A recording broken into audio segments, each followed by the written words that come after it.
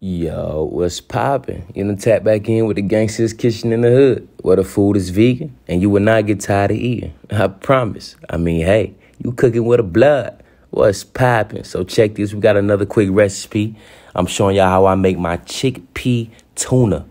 Bussin'. I'm telling you. So first thing first, we're going to drain our chickpeas out the can and we're going to blend them up. Some people say blitz, but yeah, we're going to blend them guys up. And this is what they going to look like. Now, what you can do is you can take that fork and you can smash them up a little more. But I ain't finna do all that. You feel me? So, boom, this is what we got going on. Now, we're going to take our yellow onion and bust that on down, right? We're going to add that in a bowl. We got our parsley. We're going to chop this down. Yeah, up and down, boom.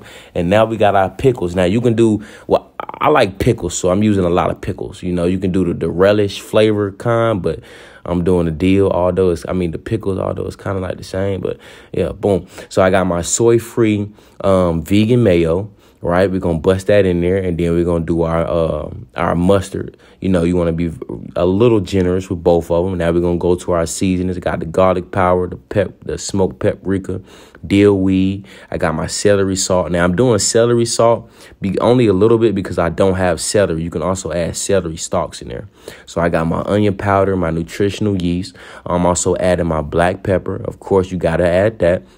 My parsley and my Old Bay seasoning. You want to be very generous with that as well. You're going to mix this on in, right? And boom, this is what it's going to look like. That be look like real tuna, don't it? Hey, boy, hey, sonny.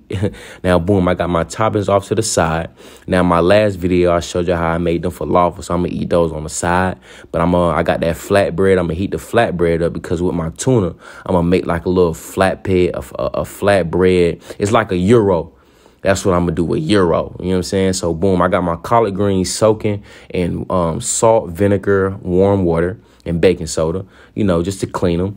You know what I mean? Because that's going to be my green filling.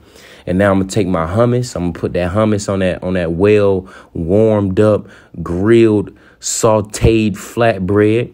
The hummus I'm using is the jalapeno spicy one, right? And now I'm taking my collard. I did not cook the collard greens. These are raw collard greens. Bussing. They are soaked and cleaned. So I'm adding that on there, and I'm taking my tuna and I'm throwing that tuna on there. Gonna smash that in there. You know, I had to do a double scoop because, hey, listen, this tuna right here, you're gonna want to keep. If you eat regular tuna, you're gonna throw out the regular tuna and you're gonna eat this vegan tuna. I'm telling you. So I'm adding my grape tomatoes and my sweet onions on there, right? And I'm gonna fold it up like a real Gyro.